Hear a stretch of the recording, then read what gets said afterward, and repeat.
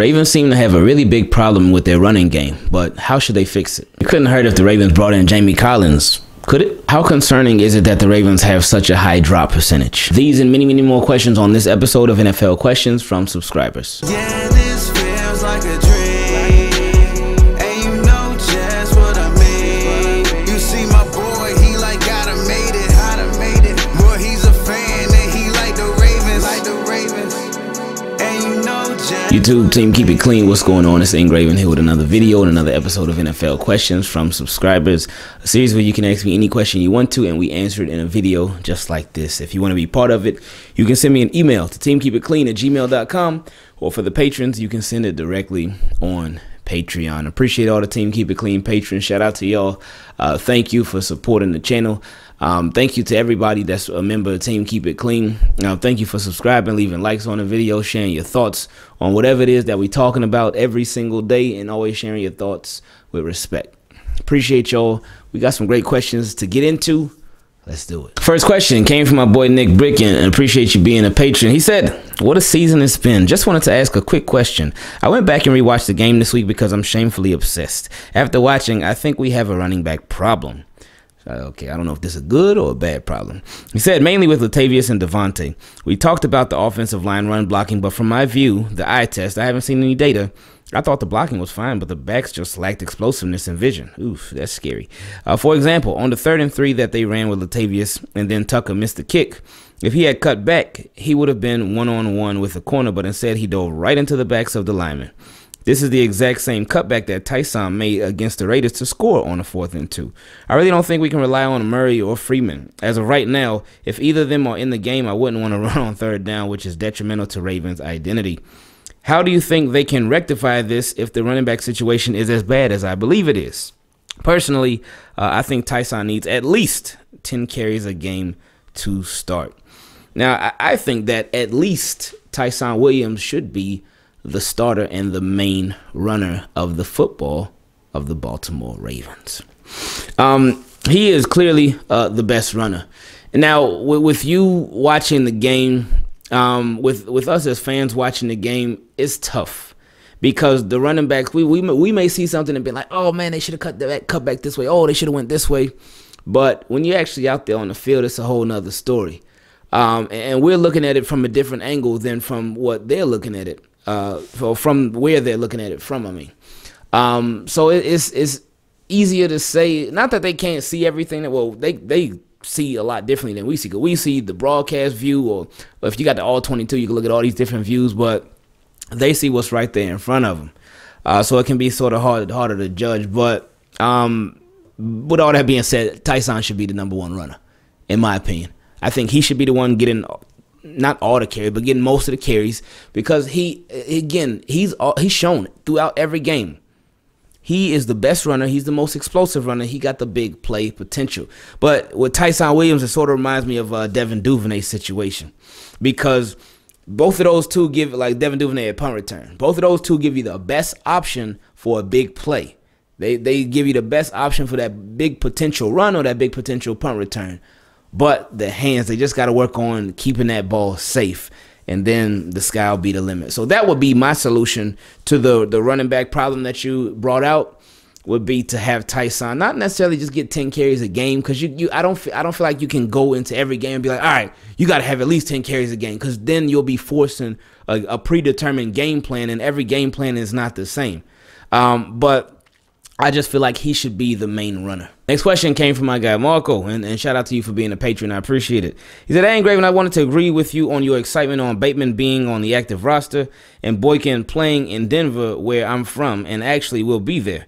I have tickets that I bought as soon as I knew they were coming to Denver. I can't wait for the game. I feel like that offense is going to go off, specifically Hollywood. What are you thinking? Do you think the same way? Now, real quick, just some clarification. Boykin and Bateman, they're not as of right now, because I'm recording this on Friday, October 1st at 2:28 p.m. So as of right now, they're not on the active roster yet. They were only activated from injury reserve, but not placed on the active roster yet. They have 21 days from the date that they were activated from injury reserve. They have 21 days to be placed on the active roster. So it's not official that they'll be playing in Denver yet. By the time you see this video, we'll probably know by then. But so we'll see. Anyway, yeah, I definitely think it's going to open it up for Hollywood, and just it'll open it up for Miles Boykin and Bateman too when they come back, because Sammy Watkins has done so much for this team in such a short amount of time. He has opened it up for Hollywood a lot. Hollywood been open all year. He's been open all year. So Sammy Watkins has brought a receiver that teams respect opposite Hollywood. So you bring on a Bateman, you bring on a Boykin and whatnot, and those guys, the potential for this offense to take another step forward and raise up another level, the potential is really high for that. Next question came from my guy Jonathan D. He said, "Hey, Ingraven, I'm back again after my last breakdown on Alejandro from the Oakland game. I've been watching that offensive line like crazy in the upcoming matchups that they have on schedule. I must say our offensive line did a great job against the Chiefs. I projected our offensive line to dominate the Lions game, which they gave up some sacks, hurried throws, etc. However, I couldn't help but to see that someone from our offensive line caught my attention in the Lions game, which I'm not sure if people saw, but it was Kevin Zeitler. He was not too good, and it gave me some concerns. I know our offensive line is banged up, and there are a lot of shuffling going on and lack of chemistry, but we signed Zeitler to be that anchor at the right guard spot. Do you think we need to address the right guard position, or maybe try Ben Cleveland? He's getting overpowered and dominated by a lot of unknown defensive linemen.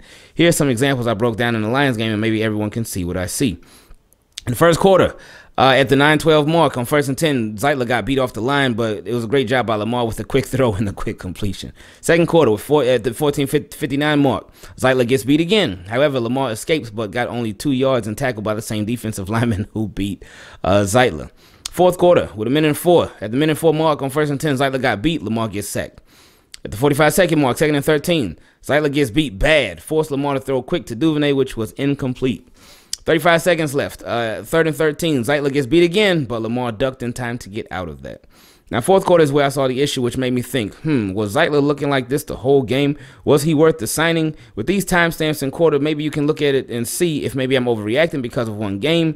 Again, there's a lot of football left and a lot more games. I just feel like our championship window is now, and I'd rather we fix the issues now than later.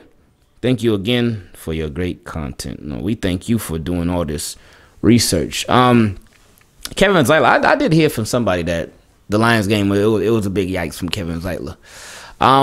But the only thing that you can do right now is hope that he gets better. He's not going to be benched at all. It would take literally everything going wrong for a long time for him to be benched, because he got paid the big money. So I wouldn't count on it. We just got to hope that the whole offensive line just gets better and gels and improves, because, yeah, like you said, it has been a lot of shuffling going on. Guys playing different positions and whatnot, and that when Ronnie Stanley comes back, Alejandro, he'll probably go to the bench. And I think it'll be, because Patrick McCarry, so far so good, man. So far so good. Like, that's one thing I was scared about, man. With Patrick McCarry, I was like, ooh, Patrick McCarry, right tackle. He's small, his arms are short. I ain't really too confident with that, but he's been doing good. He's been a pleasant surprise.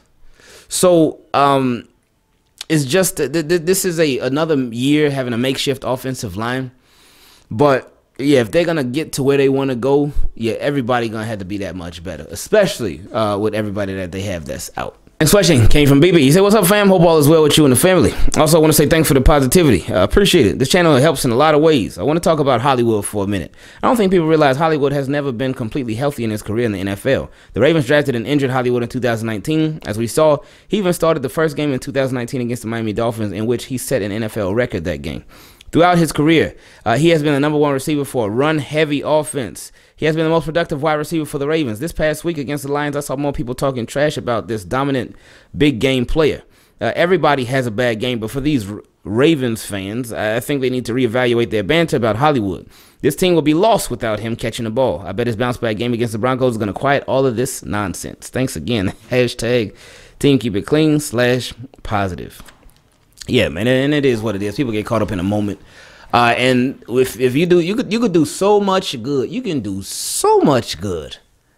But a lot of people, as soon as you do something bad, that's the only thing they're going to remember. Next question came from my guy, Marcus. He said, "What's up, Ingraven? How do you feel about changing Le'Veon Bell's position to wide receiver? He is 6'1", runs great routes, and I think he'll be a pretty good slot receiver for Lamar." No. Change his position for what? If you want to put him at wide receiver, just have him go out there. Set him out there in the slot. That's fine. You ain't got to change your position just for him to catch a couple of passes. That would be, it wouldn't be no point. But you can still have him as a running back doing the running back stuff and then put him out at wide receiver too. Steelers did it. Oh, he said his next question was, and do you think we should try to get Jamie Collins? You can never have enough pass rushers. Thank you, man, for the great Ravens content. Appreciate it, Marcus. Jamie Collins, it couldn't hurt. It couldn't hurt. I heard some stuff about him in the locker room. I don't know how true it is or not. But, you know, I mean, with Ravens locker room, you know they got a good vibe. You don't want to mess up a good vibe, but at the same time, with Jamie Collins, could he mess it up? If the rumors are true, who knows? But I'm sure he would be just fine. And I know a lot of people say, oh, well, look at what about Earl Thomas? Again, with Earl Thomas, again, I honestly still do not think Earl Thomas was even, I don't think it was as bad as they tried to make it out to be. I just really think they wanted every reason possible to try to get a legitimate conduct detrimental just so they could cut him because they regretted him paying all that money. I really think all them stories that just started coming out of nowhere, I think that was just the Ravens trying to get that money back. For real. So Jamie Collins, it couldn't hurt, man. Next question came from my boy Flirt Nowinski. He said, so you know what time it is. How are you and yours? Hope everybody's doing good on your side. Oh yeah, we good over here, man. He said, I seen they activated Boykin and Bateman, which is huge. But my question is, why is Boykin still on the roster? Hold up now, man. He said, I'm a big Boykin fan, but I figured they would have moved on. My theory is they have something brewing up for him. What do you think? Okay. All right. So I thought this was going in a different direction at first. But with Boykin, yeah, I thought that there was a chance that he might get stashed, as y'all know. But I do love the fact that they are not giving up on him right now. And they're going to give him an opportunity to show what he can do now with these wide receiver coaches that they invested in. So I'm happy about that, and I'm excited about that, and I hope that it ends up working out for Boykin. He said, I know you hate the tight end theory, LOL, but that's the thing, especially after they seen Waller cook him the way he did, LOL. But it's that aspect, and another one I was thinking about that would really be the game-changing monster that Hobbs was talking about. So here it is. I know it's early, but I've seen Hollywood blocking on run plays, also seen Duvernay looking like a fullback out there. Now you add Miles Boykin, and that is looking crazy. I can see them going in spread packages strictly for runs. You have Bateman on the outside running a fly or something. Duvernay in motion, basically like a puller. Have Miles on the outside blocking and Hollywood giving a chip. Them alone, it could be dangerous. We didn't even get to pulling guards and stuff like that.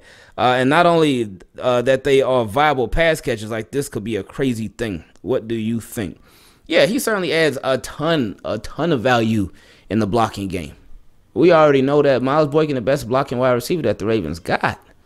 And you know they want to run the ball more than they have been a bit. So he will help that out a lot.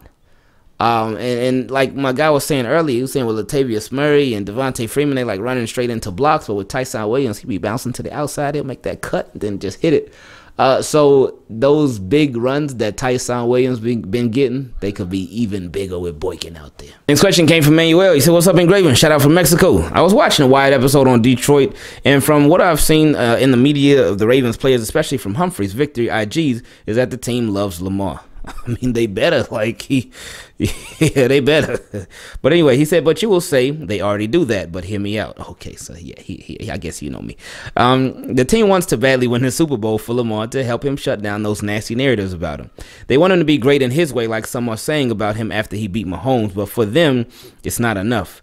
They see that he puts more work than them, and it was on display for us when Humphrey showed Lamar in Soldier Wood studying film before takeoff. What are your thoughts? Yeah, it is work. I can't say he puts in more work than other people on the team. I don't know how much work any of them are putting in. None of us know because we only see what's shown to us. But, yeah, of course, they're all teammates, so they want to win for each other, not just for Lamar, but they want to win for each other, and they want to win for themselves, too. Like, they want their own Super Bowls. But he said, now on to a different question. With us getting Bateman and Boykin back and the team starting to get healthy, well, you need to put healthy in quotation marks. How much better do you think this team can get on both sides of the field? Because in special teams, well, the goal is still kicking and establishing records, and we are great in that area of the game. So I said it before that I believe they have the potential to be great. They do, because they just got to clean up some stuff. That's it. They got to clean up some small stuff, and this team got a lot of potential. And y'all know I ain't no homer. I ain't drinking a bunch of purple cool. No, y'all know that. So this is real. I do feel like they have the potential to be great. Defense, they got to clean up the tackling. They got to clean up the tackling. Offense, the turnovers got to stop, and the offensive line got to block. That's it. That's it. And they need to let Tyson Williams be the guy, and then they'll be in much better shape. And the last question on this episode of NFL Question from subscribers came from my boy Nicholas. He said, how concerning is it to you that the Ravens have yet again the highest drop percentage? 11.8% this season so far, 3% more than the next closest team. Now, I remember last year when a statistic came out about the Ravens and their drop percentage, and it was very high. And my initial reaction, and I spoke on it too, I was thinking like, yeah, it is high, but at the same time, those numbers are going to be higher because Ravens don't pass the ball as much as other teams do. And that's true. So with the law of averages, the number would be a lot higher. Because if you pass the ball a lot more than other teams and you have a drop percentage, it's gonna be lower. But anyway, but somebody brought to my attention a very, very, very good point with that to counter what I was saying, and they like changed my thinking on it completely because what they said makes sense. What they said was, well, yeah, the percentage is higher, but it means it's that much worse for the Ravens. Because it's higher, because they don't throw the ball as much as these other teams do. So what they meant when they said that was that the impact of the drops, it weighs heavier than it does on other teams who pass the ball a lot more. Because with the Ravens passing the ball less, those drops hurt the efficiency that much more. Those drops hurt that much more because the Ravens, they don't pass the ball nearly as much as these other teams do. So those drops weigh much heavier on our hearts than it would for another team who passes a lot more. So it's concerning. It's concerning. But again, this is a part of needing to just clean it up. This is one of the things that we talked about. They need to clean it up. When they clean it up, things will be so much better. They will be so much better. And again, if they want to achieve being great, you got to take care of the small stuff first, because that's where it starts.